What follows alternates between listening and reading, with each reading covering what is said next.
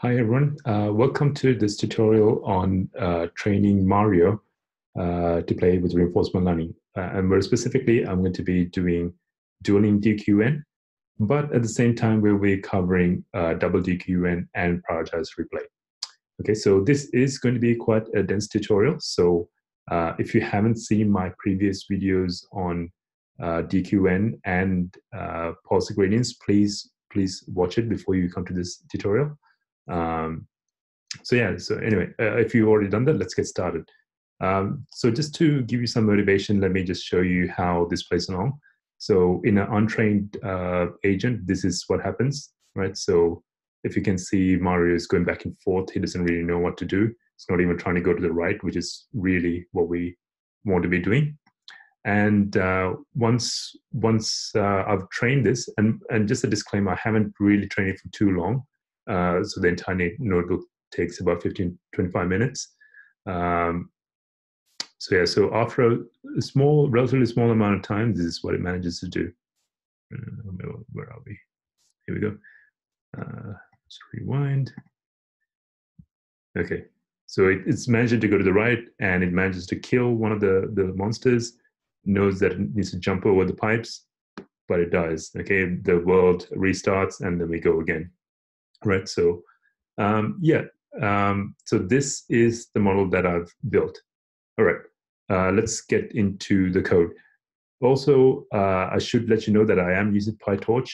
Even though I am using PyTorch, if you use Keras or TensorFlow, I don't think it's going to matter too much. You should be able to read it, mainly because most PyTorch code is relatively similar to Keras, or I should rather say NumPy. Okay, first thing first, we're going to install some libraries, especially Super Mario Brothers Gym. Okay, so you need to be installing that. And then the next thing, we import libraries. So these lines are where we are getting the Mario environment in. These are the 7 options of actions that we can do. Okay, so no up, right, so on. Now, if you remember, the agent that we're building doesn't actually understand this no up means no up or right means go right. Okay, so all it understands is that I get some rewards when I play this action. Is it good or bad? Okay. So these things are all for animation. We can skip this bit, which is a random agent. Where do we need to get to? Okay, so pre-processing. So I do cheat in this thing a bit by pre-processing the frames. So in an ideal world where I have infinite compute and infinite time, I suppose I don't need to be doing this cheat. But for the sake of making things simpler, what I do is I crop a bit of the top and bottom of the Mario agent, right? So for example, the bricks over here, I don't really need to know. The scores up here, I don't need to know, because the environment is feeding me back the rewards.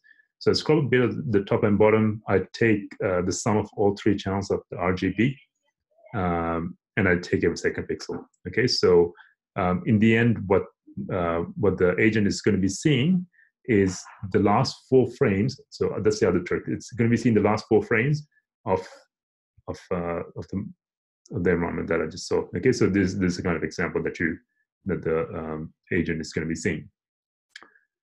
Okay, right, now let's skip to the models. Now again, yes, I am using torch models, but that's really besides the point. You can ignore that if you choose to. But okay, first of all let's talk about the architecture of the model. All right, so I did mention that we're going to be using a thing called Dueling DQN, and that relates to the architecture of the model. Okay, so before I tell you what that looks like, let me just show you what a normal model looks like. Okay, so a normal Q network CNN will take in, so X over here is the last 4 frames, and it's going to do your usual convolutional value pool, reshape, and then 2 more fully connected layers. Okay, so that's what it's doing. So if you don't understand PyTorch code, like I'm telling you right now, this is how you can do it in Keras. Okay, now the X that it's outputting over here is the number of actions. Okay, so it'll take in say a 255 by 255 image, and then it's going to output seven numbers. Okay, so and those 7 numbers corresponds to those actions, the 7 actions. And what it's saying is that for a given state, these are the values of each action. Okay, so if I go left, this is the value of it. And by value, okay, and just a quick reminder, what does value mean? Value is the sum of the current reward plus any future discounted reward. Okay, the keyword over there is discounted, which we'll come back to soon. Okay, so that's the model. But it turns out this architecture called Dueling Cue Networks are actually much better. Okay, so let me show you what a Dueling Cue network looks like. Here we go. All right, so the top one is your normal CNN. So you take your image, you end up with your final vector that says for each action what's the value. But what we do for dueling thing is that we split up. So after your final convolution, you split it up into 2. Okay, so the one branch is going to go and say this is the value of the state. The second branch is going to say what's my advantage of taking going left compared to going right. Okay, so in the end, what we do is we add the value onto all those actions. Right, so that's the idea. Right, so what again, the second thing over here is what is the advantage of each particular action. So anyway, we'll come back to this. Let's keep going. Right. Oops. All right. So in the case of Dueling DQN, I have 2 sets of fully connected layers. All right. So one of them only has one output node. The other one has action size of output nodes. All right. So the 2 branches that I was just talking about.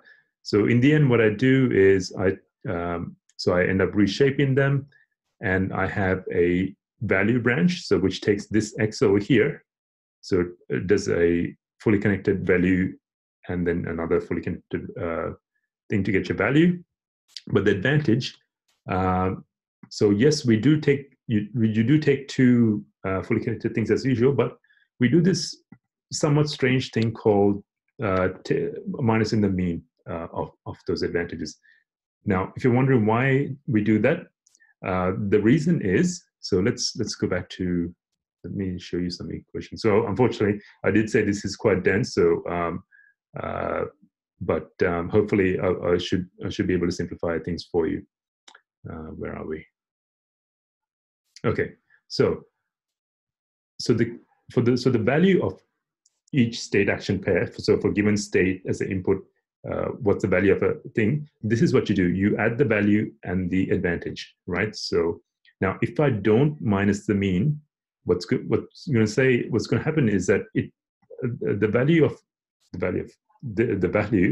and the advantage can be arbitrary. So what I mean by that is, if I minus 5 to the value and add 5 to each of those actions, that is no different to me plusing 5 to value and minusing 5 from advantage. So the point being, I can just add a constant. So it's really hard to estimate.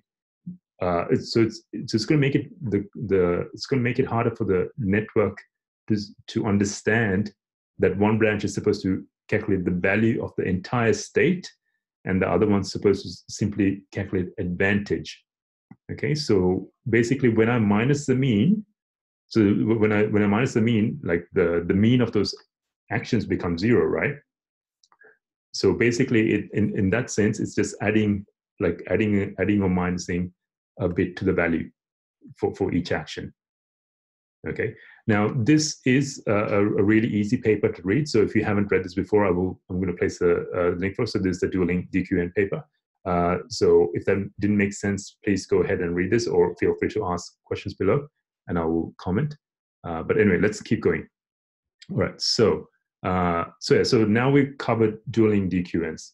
All right. Now, before I get onto the actual DQN algorithm that we're going to play around with this over here, let me just talk you through the memory buffer. All right. So keep in mind, I need to save states, actions, rewards, and next states when it comes to any queue algorithm. All right, and dones for that matter. Now, one thing that I do, So yes, I do save it in torch arrays as opposed to simple arrays or NumPy arrays, just to speed things up, right? So I say the maximum that I'm going to hold is a buffer size. But one thing I really want you to focus on, putting all that aside, is that I do this. I save the error as well. Okay, so what I mean by the error is we have the estimate of what the we have the Q value of the current state and action pair, but let me come back to that. Okay, so let me come back to what error means exactly. But anyway, so the memory buffer, what it does, it adds a state action reward next state pairs onto this array, but it also lets you sample. Okay. Now we are going to use a thing called prioritized replay. Right. So prioritized replay means that when I run through the entire data set and train, some of them are going to have bigger errors than the other. Okay, and I want to focus on the episodes, or rather the instances where there were bigger errors as compared to tiny errors where the model fit perfectly. So when I know the model fit perfectly, I don't want to go and revisit those times, right? So because of that, if I do want prioritized replay, I choose according to this logic, right? So basically it says choose a batch size, don't replace the instances, but with the probability of P, where it's proportional to the absolute value of the error. Okay, if I don't care about prioritized replay, I just choose a few indexes and then I just sample from those things. All right. Yeah, so there's update error thing over there. So basically, it's my agent is going to feed in the value of those errors. All right, and the final thing, the